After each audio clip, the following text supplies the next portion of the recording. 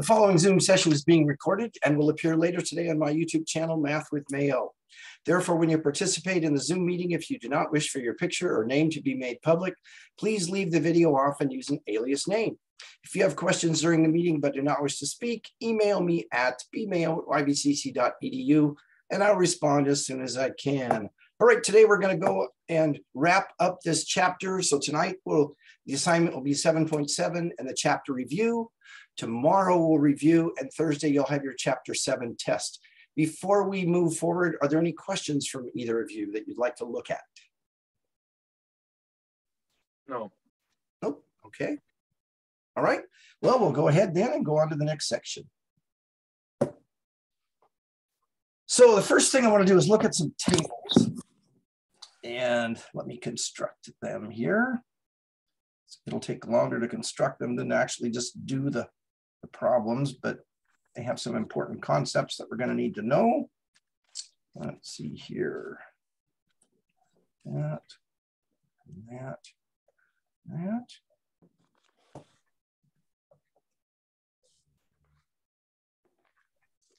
this says snowmobile.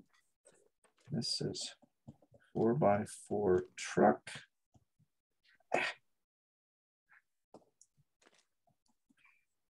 This is R minus 5, 4, 3, R times T equals D. Okay, so we have this formula, distance equals rate times time, or rate times time equals distance, okay? We have a snowmobile and we have a 4x4 truck. What we're gonna do is we're gonna fill in these missing parts of the table based on what we're given. Now consider this. If distance equals rate times time, what would time equal? We would divide both sides by rate. So time would equal distance divided by rate. You okay with that? So for the time column, distance divided by rate, so this would be 4 divided by R. And this would be 3 divided by R minus 5. Any questions about that? Not a big deal, but this is something we'll be using later in the problems we're going to work on. So any questions what I did there? Okay. Let's take a look at another table.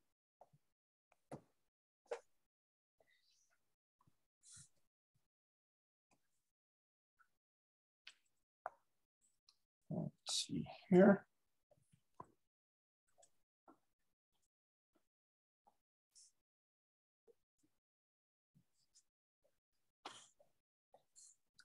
Here we've got the City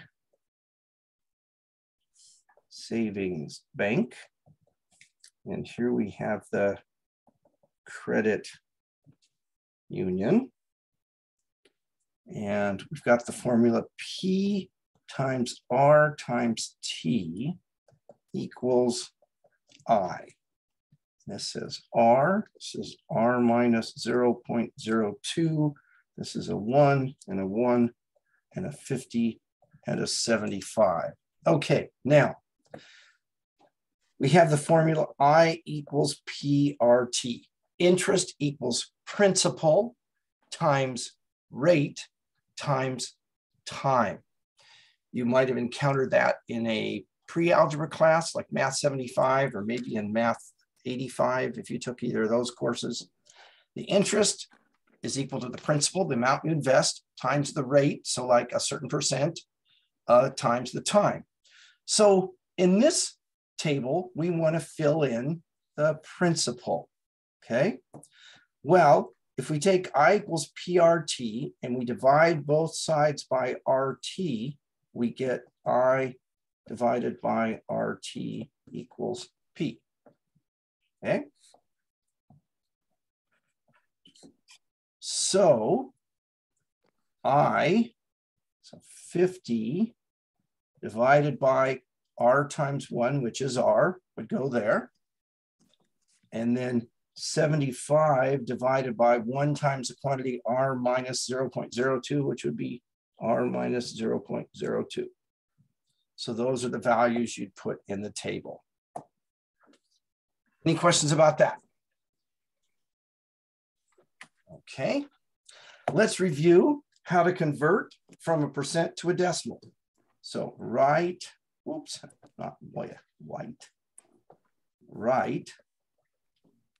9% as a decimal. It'd be 0.09, right? Everybody okay with that? Yes. All right. Write 0.035 as a percent, and that would be what, 3.5%? So to change a percent to a decimal, drop the percent sign, move the decimal point 2 places to the left. To change a decimal to a percent, move the decimal point 2 places to the right and add a percent sign. Okay. Now,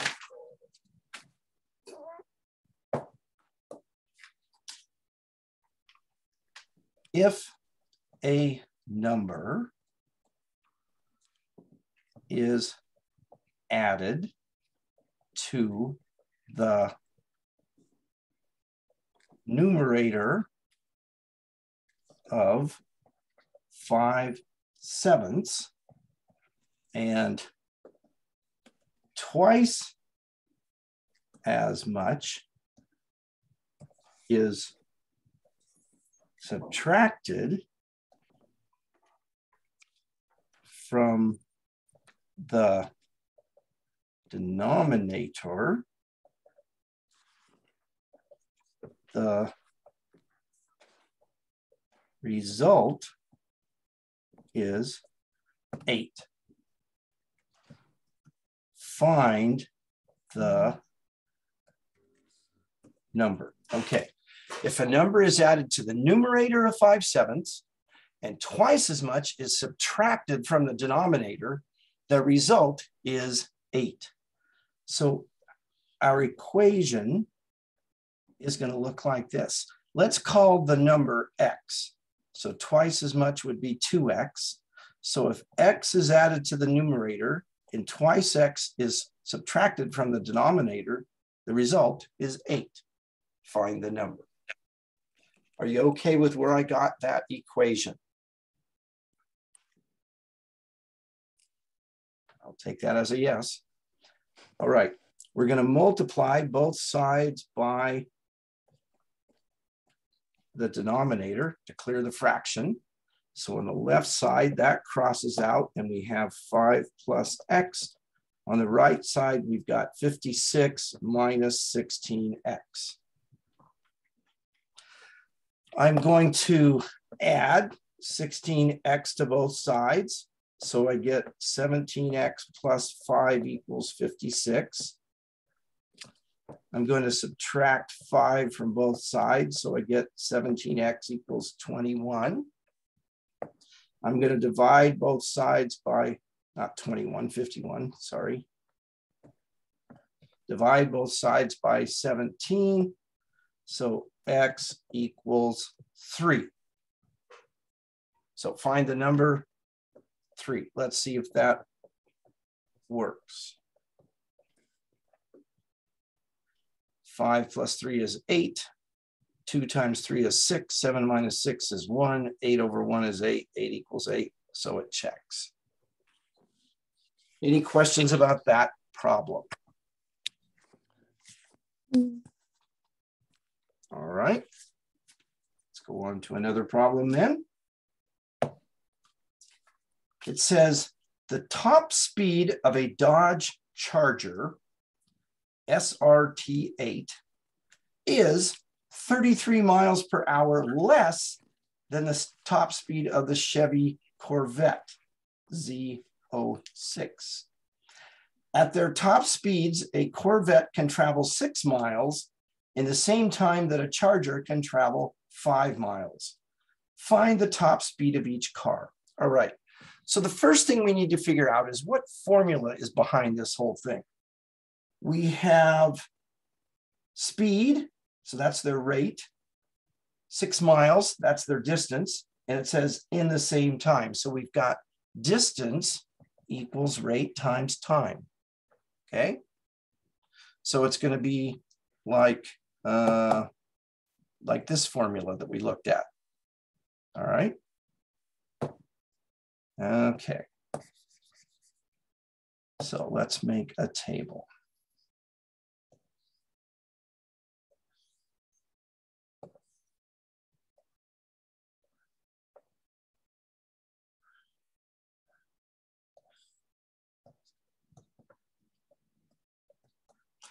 We have, let's see here, the Dodge Charger and the Chevy Corvette. It says the top speed of the Dodge Charger is 33 miles per hour less than the top speed of the Chevy. So if the Chevy speed is R, the Dodger's speed would be R minus 33. Again, the Dodge Charger is 33 miles per hour less than the Chevy Corvette. Okay. At their top speeds, a Corvette can travel 6 miles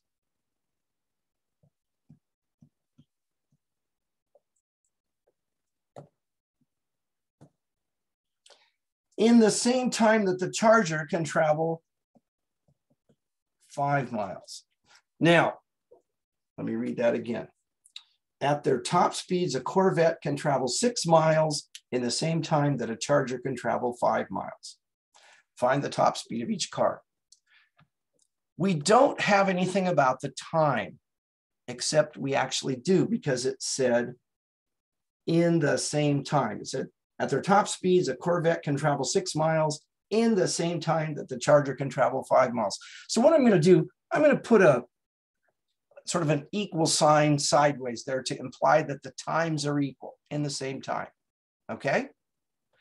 Any questions about any of the information I have in the table? So distance equals rate times time. So if we divide both sides by rate, time equals distance divided by rate. Okay? So for the Dodge Charger, the time equals the distance, which is 5, divided by the rate, which is R minus 33. For the Chevy Corvette, time equals distance divided by rate. So time equals 6 divided by R. But what do we know about the times? We know the times are equal. So from that, we get the following equation. 5 over R minus 33 equals 6 over R, because they are equal. So there's our equation that we're going to solve for R. The key to this whole thing was that the times were the same. So writing the times in terms of the information given, we set the times equal to each other. Okay? Now, the least common denominator would be R times R minus 33. So we're going to multiply both sides times R and R minus 33. On the left side of the equation, the R minus 33's cross out and we have 5R. On the right side of the equation, the R's cross out and we have 6R minus 198. 6 times 33. Subtracting 6R from both sides, we get negative R equals negative 198. Dividing both sides by negative 1, R equals 198. Now, the question said, find the speed for each car, the top speed.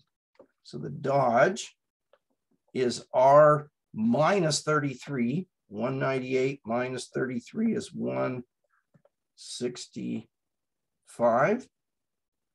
So 165 miles per hour. And the Chevy is R, so that's 198 miles per hour. questions about that?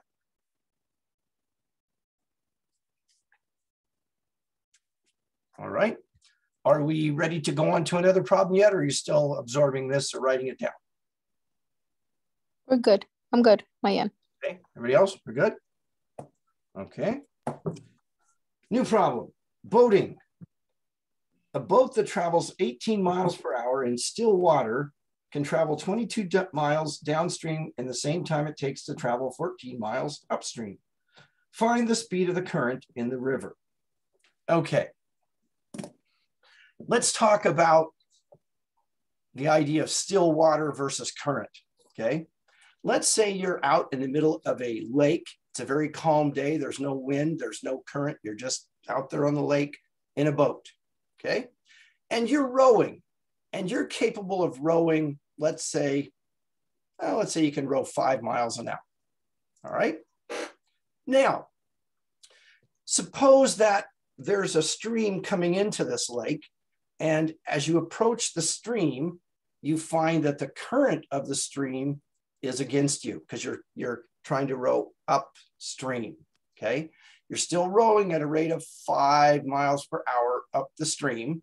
The current of the stream is traveling, let's say 2 miles an hour. So you're going upstream at 5 miles an hour, but the current is pushing against you at 2 miles an hour. What is your actual speed upstream? It would be the 5 minus the 2 or 3 miles an hour, right? Mm-hmm. So going upstream, the current would work against you. It would work against your ability to row. Now, let's say after a while you get tired of this and you turn the boat around and now you're rowing downstream. You're still rowing at 5 miles an hour, but the current is still moving at 2 miles an hour. Now, how fast are you actually going? 5 plus 2, right? So going with the current, with the wind, with the escalator, with whatever, it's going to be added to your speed. Going against it, it's going to be subtracted from your speed. Let's see how that works out. Okay, so it says a boat is traveling 18 miles per hour in still water. So a boat that travels 18 miles per hour in still water can travel 22 miles downstream in the same time as it takes to travel 14 miles upstream. Find the speed of the current in the river. Okay, so we've got distance, rate, and time. So this is going to be a problem like the previous one, at least in part.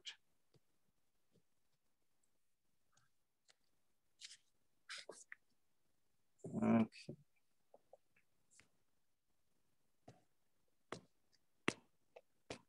So distance equals rate times time.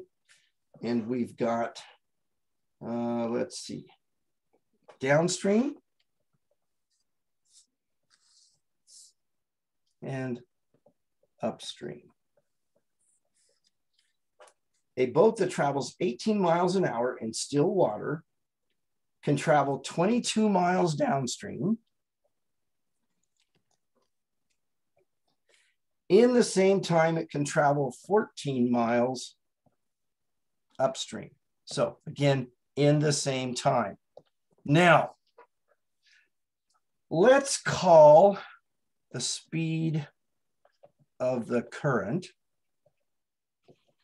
let's call it R, okay? It says a boat travels 18 miles an hour in still water.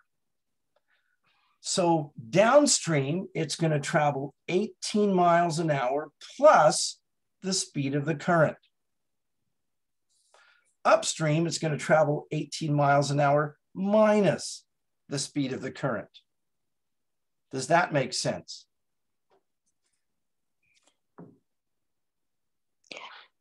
Yes. Okay, now that's different from this last one here. It says the Charger was 33 miles an hour less than the Corvette. Here, we've got this boat capable of going 18 miles an hour, but then downstream, the current's going to help it. So we add the current. Upstream, the current's going to hurt it. So we subtract the current. Now, Distance equals rate times time. Divide both sides by r. Time equals distance divided by rate. So time equals distance divided by rate. Time equals distance divided by rate. But since the two times are equal, our equation becomes 22 over 18 plus r equals 14 over 18 minus r. Any question about where we got the equation? So now, to clear the fractions, I'm going to multiply both sides by 18 plus r times 18 minus r. Over here, 18 plus r times 18 minus r. On the left side, the 18 plus r's cross out, and we have 22 times 18 minus r. On the right side, the 18 minus r's cross out, and we have 14 times 18 plus r. Okay, distributing, let's see here. 22 times 18 is 396 minus 22r equals 14 times 18 is 252 plus 14r. I'm going to subtract 14r from both sides. I get negative 36r plus 396 equals 252. I'll subtract 396 from both sides. Negative 36r equals, let's see here, 252 minus 396 is going to be negative 144. Divide both sides by negative 36. And r equals 4. So the question said, find the speed of the current, which was r, so it would be 4 miles per hour. Any questions about that example?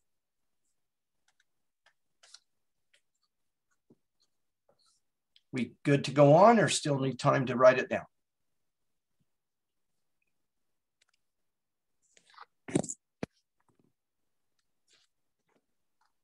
Okay. Wait.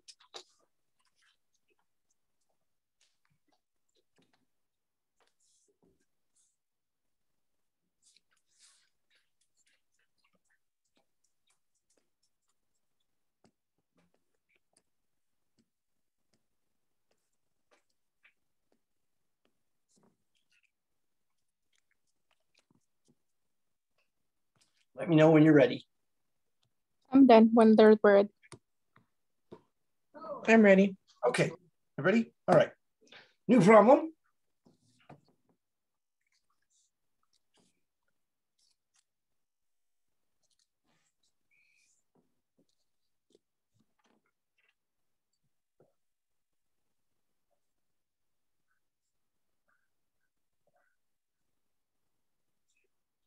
An amount of money invested for 1 year in a savings account will earn $1,500. That same amount of money invested in a mini mall development will earn $6,500 interest in a year because the interest paid is 10% more than that paid by the savings account. Find the rate of interest paid by each investment. Okay, so we've got money invested, that's principal, interest, a rate, and a time. So this is I equals P times R times T. And we have the savings account and the mini mall. Okay. An amount of money invested for 1 year in a savings account. So the time is 1 year. will earn $1,500. So that's the interest. That same amount of money invested in a mini mall development will earn $6,500 interest in a year.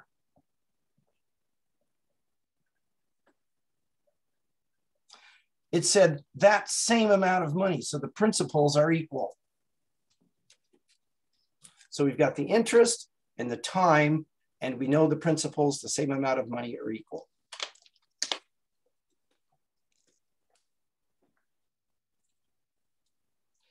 That same amount of money invested in a mini mall development will earn $6,500 in a year because the interest paid is 10% more than that paid by the savings account. So if the savings account rate is R, the mini mall is R plus 10%, which I'm going to write as a non-percent number, 0.10. Okay? Because in the equation, it needs to be a non-percent. But if you're just asking specifically the percent, then you would write it as a percent. Any questions so far? All right, we have I equals PRT. The principals are the same, and we need to find them. If we divide both sides by RT, we get P equals I divided by RT. So the principal for the savings account is I, which is 1,500, divided by 1 times R, which is R. The principal for the mini mall is $6,500 divided by 1 times R plus 0.10, which is R plus 0.10. Since the principals are equal, our equation becomes 1,500 divided by R equals 6,500 divided by R plus 0.10.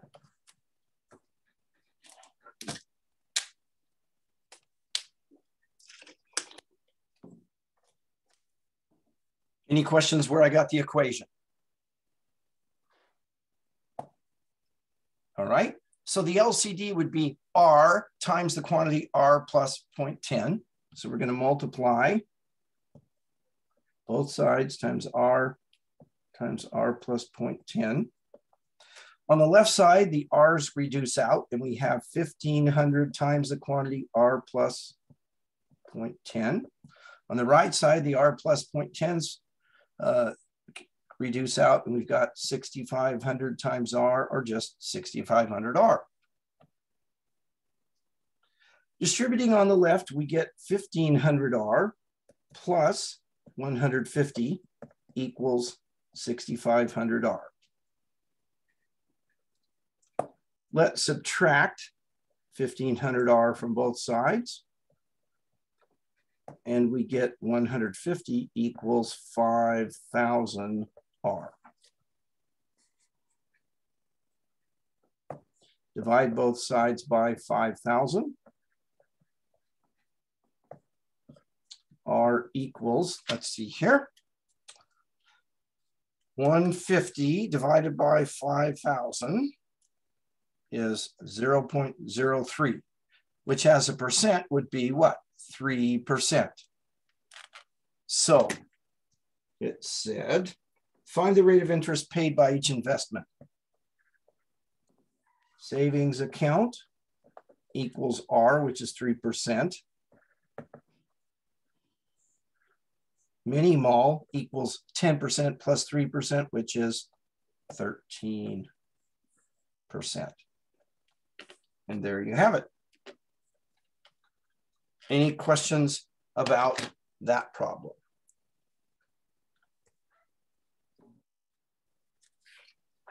All right, well, that's all I have for you today. So again, this wraps up the chapter. So tonight you've got 7.7, and then try to get the review done so that if you have any questions on the review, we can look at those tomorrow. And then your test will be on Thursday. So I will be back at 1:15 this afternoon with an office hour. I'm going to go ahead and stop the recording.